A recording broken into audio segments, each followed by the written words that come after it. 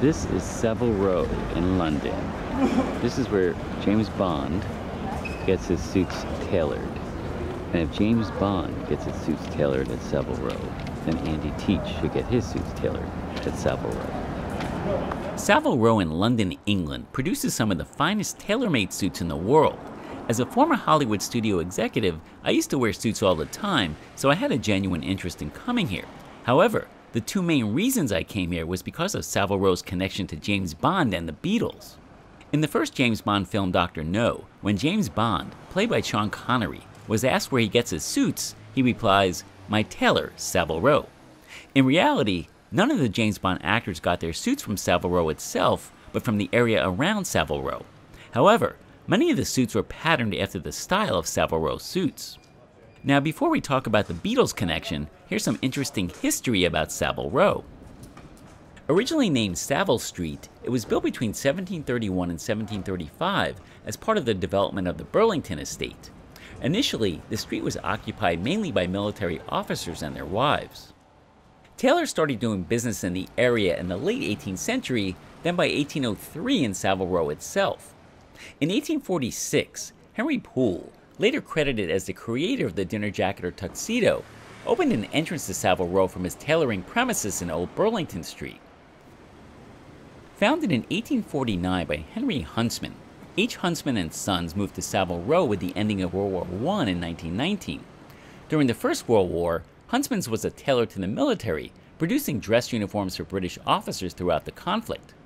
Huntsman's heritage is as an equestrian tailor, making hunting and riding clothes for European aristocracy. Huntsman also does a particularly strong line in tweed with particular emphasis on a padded shoulder and a one-button jacket. Dating back to 1865, Deege and Skinner is notable for being one of the few houses left on Savile Row to be family-owned.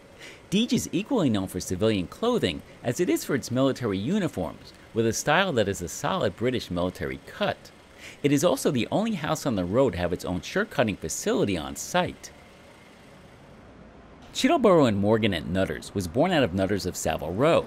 In 1969, Nutters of Savile Row, led by Tommy Nutter, modernized the style and approach of traditional Savile Row tailoring. Nutter dressed Mick Jagger and Elton John, and Beatles John, Paul, and Ringo wore Tommy Nutter suits in the famous Abbey Road album cover. This modernization continued in the 1990s with a new bespoke movement. The term bespoke is understood to have originated in Savile Row and came to mean a suit cut and made by hand. Usually a bespoke suit will take 3 or 4 appointments, with each separated by a few weeks. Oh, and a bespoke suit can cost between £4,000 to £10,000, so I think I'll just stick to window shopping. In terms of style, Savile Row suits tend to be harder and sharper than tailoring made elsewhere. They use more shoulder padding and canvas and prioritize straight angular lines. There are 3 different cuts: traditional, drape, and exaggerated.